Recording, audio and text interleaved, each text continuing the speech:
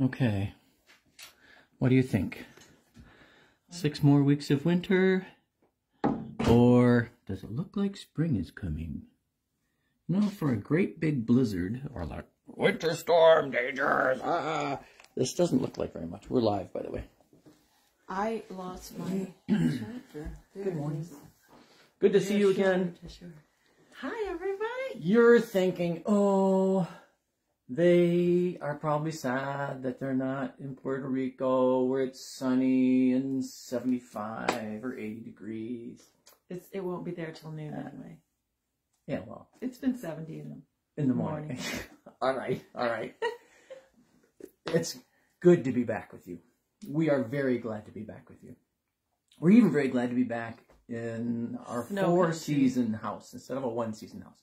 It was lovely. It was wonderful being with James and Crystal. We did lots of things. Have not in the past had so much. Mucho divertido. Yes, very fun. Muy divertido. She's working on it. I'm still working on it. Yeah. Yeah, we did so many different things. And now we've come back. I'm very overwhelmed because there's, Karen was just going through this big stack of mail. And of course, all the emails and all the things. We have a funeral this week of a dear friend. Another dear friend passed away just this morning. I won't talk about that here because I'm not sure that that's just brand new and people shouldn't find out those things on Facebook. Come to church. But there's just so much going on. Out of the big snowstorm. We'll see what happens with that. It doesn't look like much. And yet, God has been with you. Thank you so much to Pastor Rago. He did a fine job.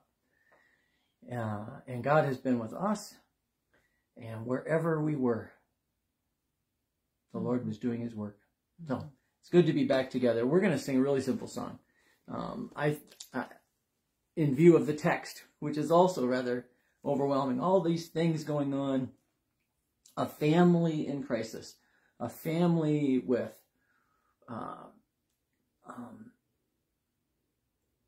competition and hatreds and divisions and problems from this person and that person and the in-laws and the cousins and all these things happening.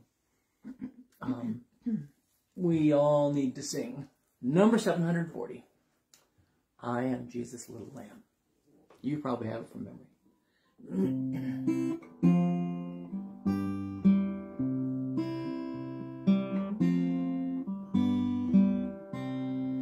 I am Jesus' little lamb, ever glad at heart I am, for my shepherd gently guides me, knows my need and well provides me, loves me every day the same, even calls me by his name.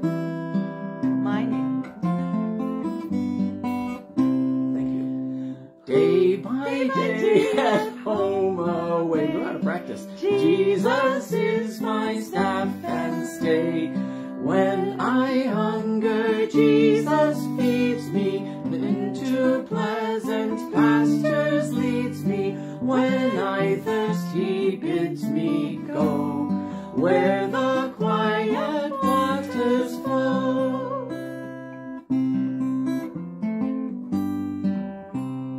Who's so happy as I am, even now the shepherd's lamb. And when my short life is ended, by his angel host attended, he shall fold me to his breast, there within his arms to rest.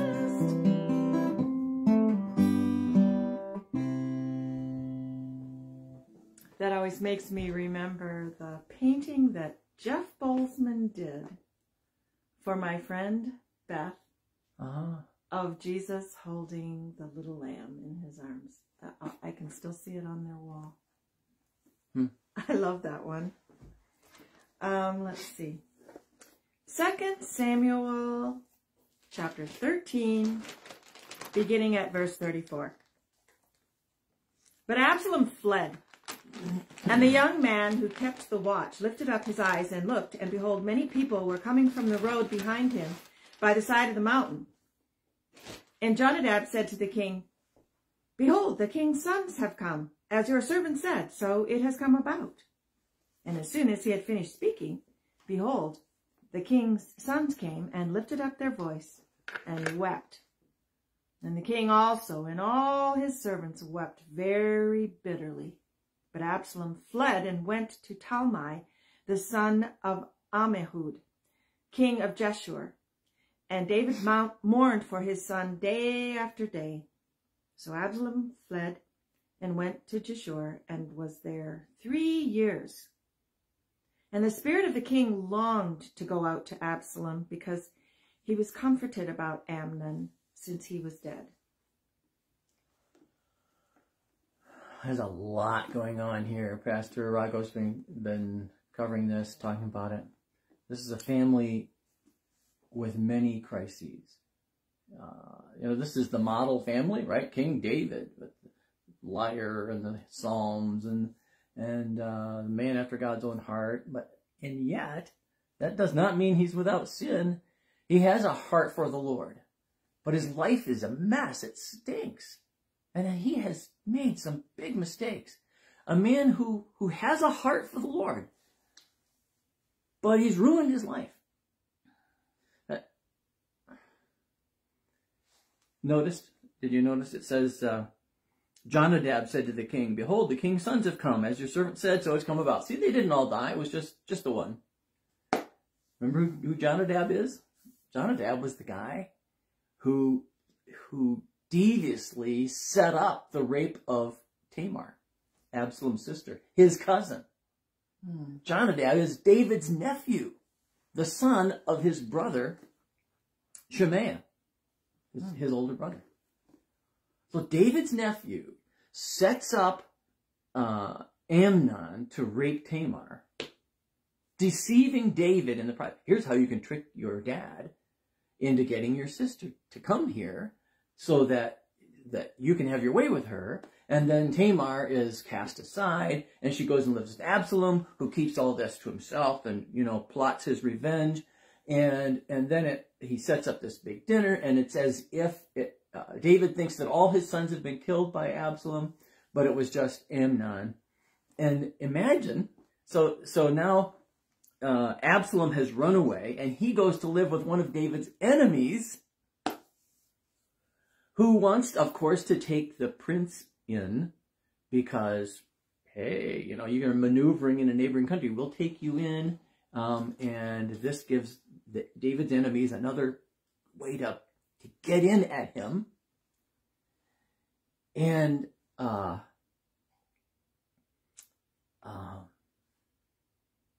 David is, what are all the things he's feeling? It says here that the king and all his servants wept very bitterly. They were joyful. The other sons are coming back. They're joyful that the other sons are not dead. They are grieving that Amnon has been killed. He is upset that Absalom has run away. And yet, I assume, surely, angry with Absalom, and yet loving his son Absalom. And longing, it says, longing for him to come back. Comforted about Amnon since he's dead. Does that mean because Absalom has taken care of or eliminated a problem that David didn't know what to do with, that his son raped his daughter? And what do I do? Notice who's missing in all this. Nothing about Tamar. She was living with Absalom. Don't know who's taking care of her now. Because now that Absalom's run away. Probably the household that remains. David's family. I know families like this. We all know we are families like this. Well, my nephew, well, my cousin, well, my stepson, and well, so-and-so, this is his third marriage, and so really we're connected this way, and we can't have these two families over at the same time because they hate each other, or this happened one time, and so-and-so said this, and yeah, just the soap operas are based on, as goofy as they are there still soap operas? They're based on real life. They're based on people's mess. That's why I never watched those things. Because they're too, as terrible as the dialogue is, I guess people don't have very bright dialogue either. Well, they were almost real-time enactments. Yeah. I wonder if they just kind of ad-lib those things. Something else would happen, and then the next day, and it would drag on. Do you know where all this began? I want you to keep looking back at this as we go through the rest of 2 Samuel and the history of Israel. Keep looking back to Deuteronomy 17. When you come to the land the Lord your God is giving you, and you possess it and dwell in it, and then say, I will set a king over me like the nations around me, you may indeed set a king over you, whom the Lord your God will choose. One from among your brothers you shall set as king over you. Don't put a foreigner there. Only he must not acquire many horses for himself, or cause the people to return to Egypt in order to acquire many horses. Solomon will break that one. He shall not acquire many wives for himself, lest his heart turn away, nor shall he acquire for himself excessive silver and gold. 1, 2, 3. Horses, meaning military. I gotta have more military. Wives, gotta have all these alliances. I gotta have more. And these complicated relationships. Gold. All three of these things. All of Israel's kings pursue. Saul did, David does, Solomon will, and everybody after him. David, before he was even king, had 7 wives, and all these competing sons. And he created this situation for himself. If he had only done, the next paragraph in Deuteronomy 17, when he sits on the throne of his kingdom, he shall write for himself in a book a copy of this law approved by the Levitical priests, and it shall be with him, and he shall read it in all the days of his life, that he may learn to fear the Lord his God by keeping all the words of this law and these statutes and doing them, that his heart may not be lifted up above his brothers, that he may not turn aside from the commandment, either the right hand or the left, so he may continue long in his kingdom, he and his children in Israel. He needed to write a copy of the Torah. Genesis, Exodus, Leviticus, Numbers, Deuteronomy. He needed to write it down, make his own handwritten copy, and read it every day. That's what God commanded. If you're going to be king, this is what you need to do. And David didn't. And the first thing he did was disobey the first things God said not to do. The many wives. And all the consequences in his family. And all this pain and bitterness didn't have to be there. And how to handle it? It could be different if David would have been in God's Word. Karen did this a while back. Shortly after she retired, one of the first things she did was take some lessons in calligraphy. And what do? You don't just make plaques all the time or wall hangings. So just to practice calligraphy and as a devotional act, she copied out the Gospel of John. Looks like this. It's quite a thing.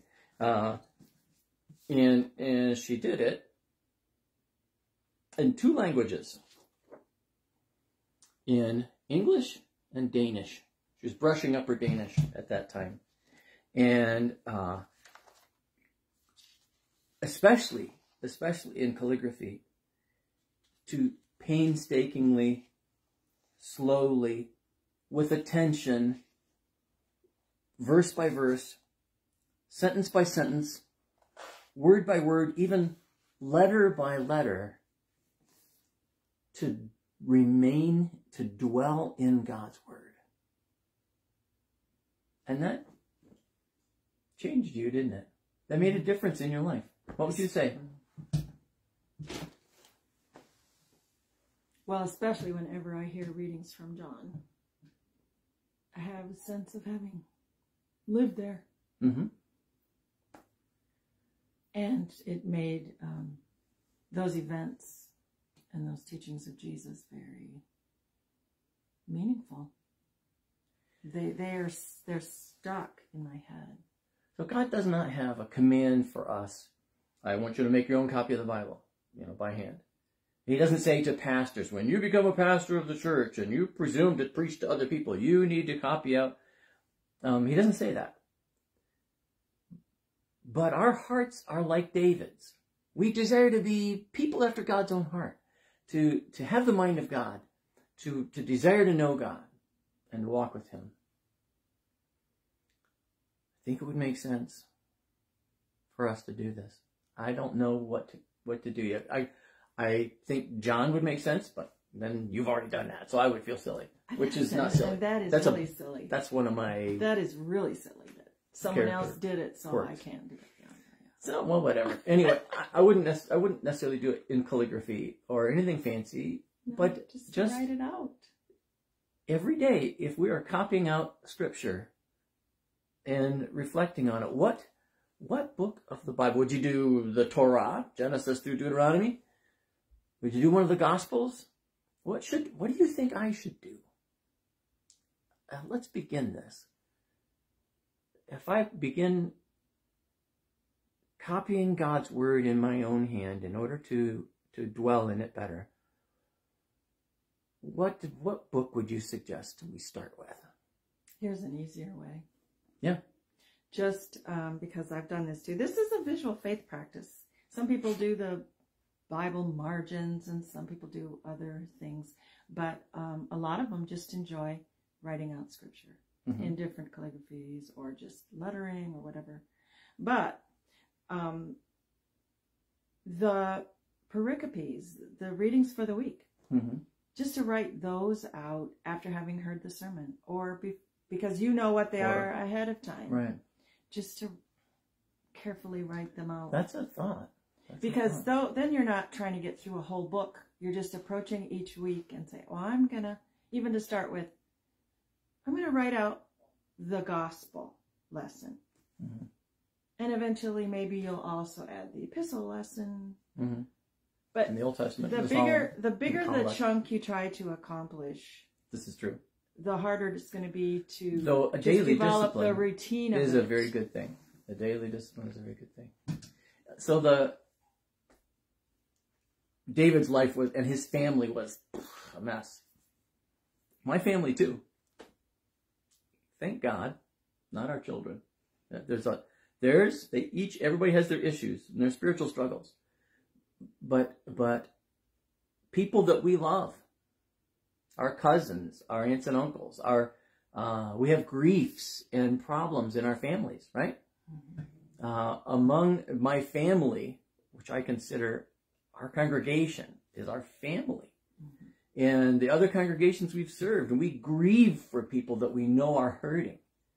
As we're navigating all this, let's do what David was supposed to do. Finding our way forward, let's turn where David should have turned. And instead of just fruitlessly longing after Absalom, let's turn to the Lord. Father in heaven, what a treasure David had.